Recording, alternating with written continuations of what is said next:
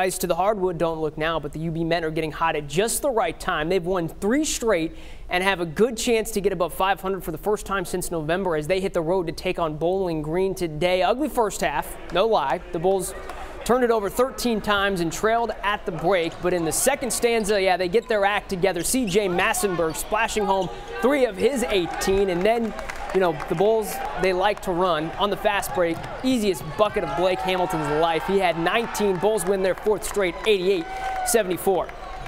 Up here in Amherst, the UB women looking to win their 2nd straight, taking on Northern Illinois. First half, nobody guards Steph Reed, and she's like, all right, I'm just going to spot and hit from here. She finishes with 18. So did Joanna Smith. 18 points in the first half, that is. She finishes with 22. But in the 4th, it all falls apart. The Huskies use a 16-0 run and never look back as they steal a win at Alumni Arena. 89-80 is your final.